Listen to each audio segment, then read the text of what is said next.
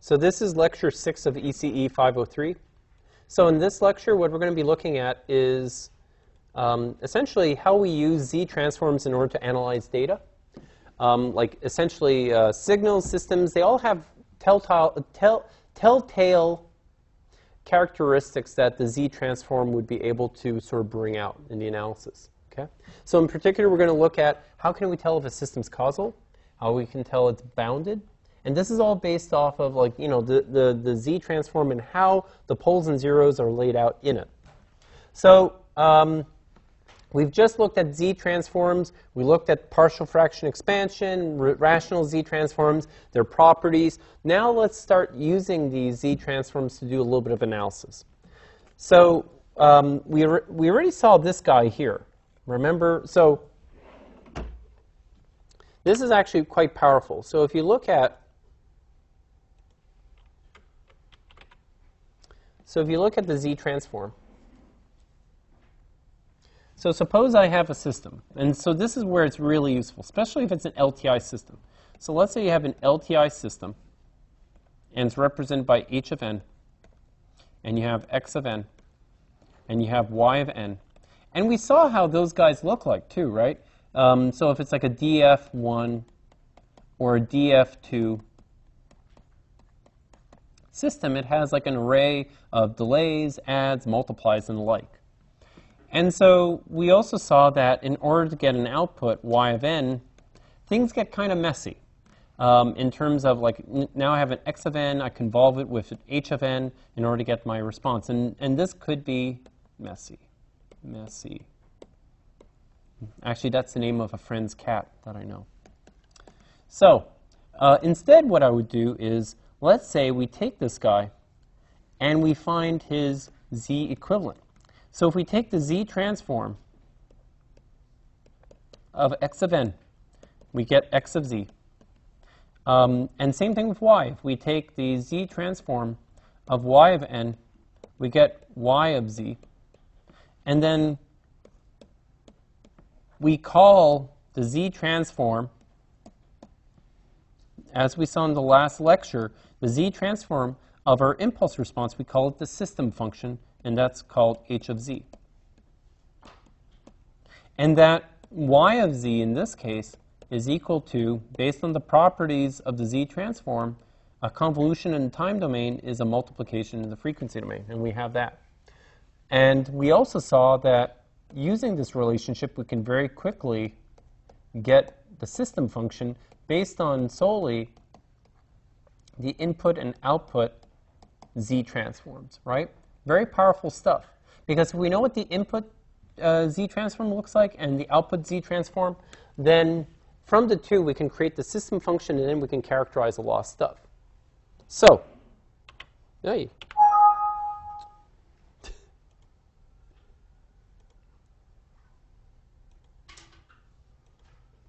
So from that, so let's revisit. So, like what we saw here, remember this h, we can rewrite it in terms of a polynomial of z's in the numerator and the denominator. And so we have some sort of rational form. And then what we saw is that we can rewrite this guy in terms of, again, a bunch of poles and a bunch of zeros. So so pk represents pole, right? So pk is the kth pole. And qk, yeah, you would think zk, but no, zk would be too confusing. Qk is the zero. So why maybe as an aside, why do we call these poles and zeros? Other than the fact that it sounds really, really cool. And here's the reason why. Here we go. So the reason is this. So let's say we have that format. So let's say we have our h of z. And so what we have is we have z minus q1. That's the first pole. First zero. Sorry about that. q2, z minus q3, z minus qm. So let's say there are m poles, m zeros. And then we have z minus p1, z minus p2. z minus p3, all the way to z minus pn. And those are, so here, the qk's are zeros, and the pk's are poles. And the reason why these are called zeros is, suppose, in this case, this system function, if z is equal to one of those qk's, the entire system function goes to 0, right? Any one of those roots, right, the numerator roots, if z is equal to qk, so let's say it's this guy here, what happens? 0. Numerator goes to 0, the whole system function goes to 0. That I can live with.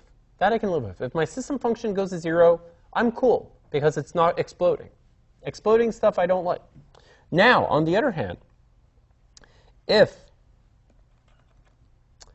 z is equal to pk, I'm now worried. So basically, the poles are what I'm worried about, because that represents discontinuities in my system function. When I have discontinuities in my system function, this signifies that I'm not going to have a solution there. More importantly, I want to avoid it because then my system becomes unstable, right? So that's a little bit of a backgrounder behind the poles and zeros here. Sound effects, don't need them. So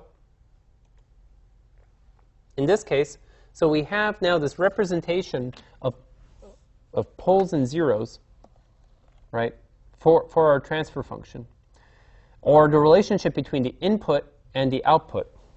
And so again, just like before, we can decompose these guys into, in this case, something called a natural response, or the transient response, and the forced response or steady state response. So what we can do is we can decompose the output into these two sets of responses. So each one depends on how we excite the system. So it's all based on what we're doing with the system. So there's a natural response, which so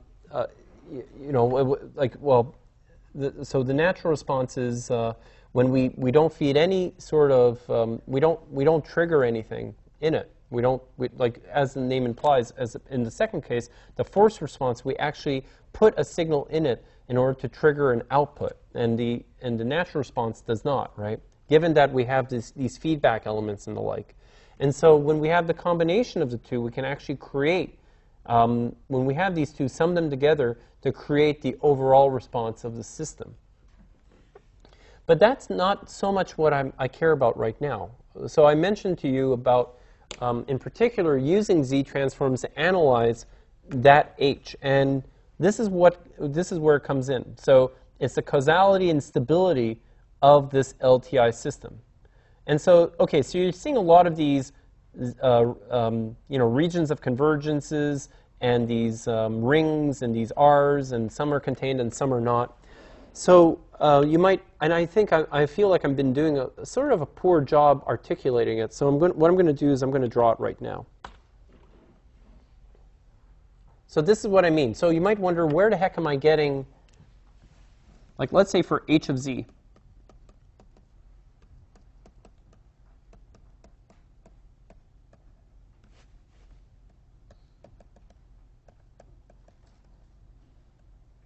So I'm just going to redraw this thing, okay?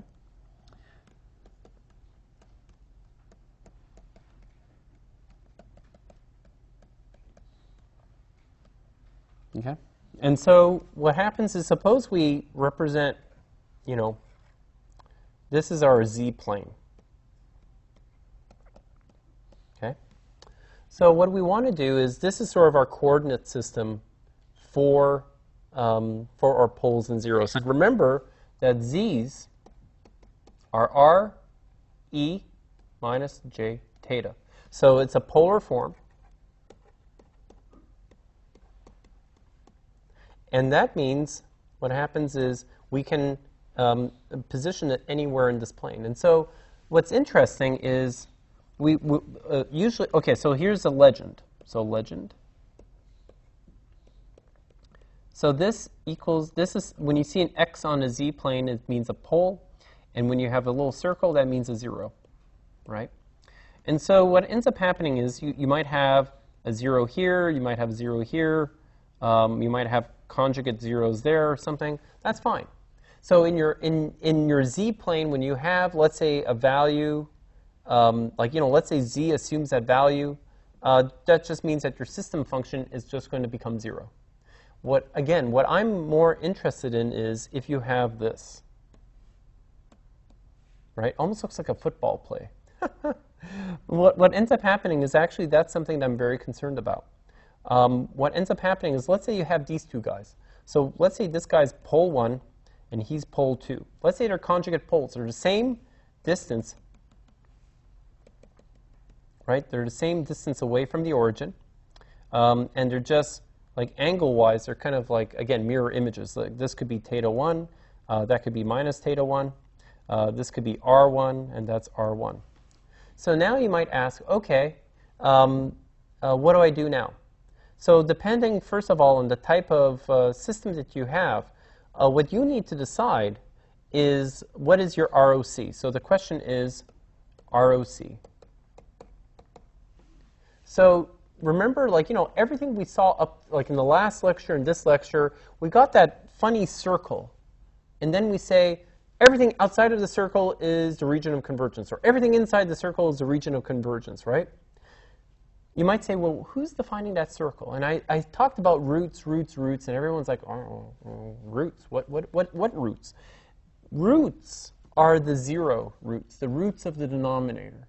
So they will define the locations of the poles in the z-plane. We know that we cannot contain in the region of convergence any poles. So region of convergence, I'm going to write it in caps, cannot contain poles. Okay? That's where you're getting that circle. Zeros, on the other hand, totally cool. Zeros are cool. I can have zeros. Because the thing is, they don't cause any instability. I can have a region of convergence and have tons of zeros in there. So now what happens is, based on your waveform, right, on your system function, you can either now have a region of convergence that contains the outside of that circle, or you can have a region of convergence that's within the circle. But you cannot, absolutely not, have a region of convergence that contains the circle, right? And the reason is, okay, well, professor, what happens if I'm over here? I'm not touching that or that, right? Doesn't hurt anyone. And the reason is, that's fine, but what happens is, for that phase term, again, if you take the magnitude response, remember when we did the region of convergence, it does not matter with the phase. It only really matters with that magnitude response, in which case, if I am any distance away, right, all we cared about is the restriction of r. How far, so if there's a pole at r1, it doesn't matter which phase it is, r1's off limits. We don't want to take that risk. So that is a do not touch area. So we cannot touch that. And so now that ring is off limits. So now a region of convergence, since it needs to be a continuum, we either go out to infinity or we go into the unit circle. And that will depend on what your time representation is. In fact, that's a great segue into the analysis about causality. Because it turns out that if you want your system to look causal, right? If you say, I want this system to be causal, then what happens is your region of convergence goes out to infinity. Okay, so this is how we're selecting ROC based on once we find out where the poles are, right? Is our region convergence goes off to infinity if we wanted the system to be causal, and we have it, the region of convergence go to 0 if we want it to be not causal, anti-causal. All right? And I kind of explained it here. Now the BIBO, okay, that's actually kind of cool. So Bibo stability, that's a little bit of a trick there too. So Bibo stability depends on whether your region of convergence, regardless if it goes out or goes in. The big deciding factor of Bibo stability, use a different color, is whether, let's say in this case here, it contains a unit circle. So if your ROC contains a unit circle, stable. That's the fingerprint of, like, the clue, or basically the giveaway saying, if your ROC contains a unit circle, stable. Right? That's all you need to look for. If it doesn't, not stable. Forget about it. Sorry. Right? And that's actually articulated in the, there's a little bit of a proof in the book, but just for, rules of thumb or whatever, if you do not include, so in fact it's here. If you have, let's say, the magnitude of your system function, and you take the magnitude now of the z, transform the definition of taking of h of n, and you work it all the way down, what you notice is that you get, when you let the absolute value of, or magnitude of z equal 1, what you end up getting is that you establish your boundedness by taking, through this expression. So what happens is, if you let the magnitude of z, so basically the radius from the origin, basically extend out to a unit circle, what you get is that your system function is going to be bounded. All right. Last but not least, pole zero cancellation. So what it turns out, what happens if you have a root in the numerator and a root in the denominator, and they're identical? They'll cancel out, right? So we go back to that form. What happens if Q1 is equal to P1?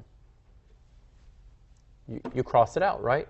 The same thing happens in this case. So let's say I now have, let's say here, just by fluke, I have a pole and I have a zero on top of each other. They'll cancel out. So you might say, well, isn't that a problem? Well, what would that cause a discontinuity? Would that cause this thing to blow up? Can I include in the region of convergence? And the answer is, well, one cancels out the other, right? So in the end, it's a moot point. The two sort of cancel out. And it does happen. If you take your polynomial in the numerator and your polynomial in the denominator, and you start factoring out into those single order terms, and you get a pole and a zero that match, and you cancel out, that solves that situation. So just to let you know that situation does occur. And some good reads on that is in section 3.5.5 and 3.5.6. So, yes? You're saying that pole zero cancellation does not affect? Oh, no, it does. Yeah, so what happens is, so imagine if you have your system function, right, and it's totally characterized by these two polynomials, by the numerator and denominator, right? So if there's no cancellation, if I have a value that's equal to a pole, it's going to blow up. But what happens if I have also a factor in the numerator that cancels out that pole? I can, they would cancel out before I have a chance to even have that system function blow up in the first place. So in that case, you do the pole zero cancellation. It's no longer an issue about whether that item is in the region of convergence or not. Okay. So, yep. So a pole zero cancellation can be the region of convergence. Yeah, because what happens? So just look at if we look at the expression, that's an excellent point. So if you look at this expression, notice where does this thing blow up? It's when the denominator, we have a z equal p1, p2, p3, p4. But what happens if the numerator also has a root that cancels out? It all comes down to if you cancel out one of the terms in the denominator. So let's say p1 and q1 are identical. They'll cancel each other out. And then later on, let's say z is equal to p1. It's not an issue because nowhere is there going to be a denominator that's equal to 0. Okay? The bottom line is whether it cancel or not, the poles blow up the system. Well, yeah, and that's the thing. Because when you cancel, you don't have a pole anymore. You don't figure out, but it's still there.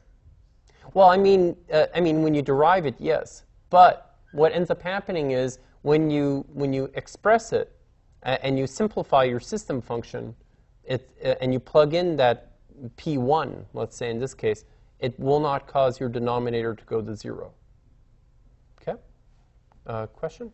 No? There is the order also, right? Yes, there is an order as well. Like, Because you cannot have more zeros than poles, otherwise it's going to blow up. yeah, so you have to so you have to have The order of poles should be higher. yep. I have to remember for 5. Good questions. All right. And then last, actually, this is what the last one. So just like to round out our lecture, there is something called one-sided Z transforms. So they do exist. We're not really going to use one-sided Z transforms all that much in this course. But one-sided Z transforms, essentially, remember what the Z transform domain, a Z transform expression is, n equals from -infinity to infinity.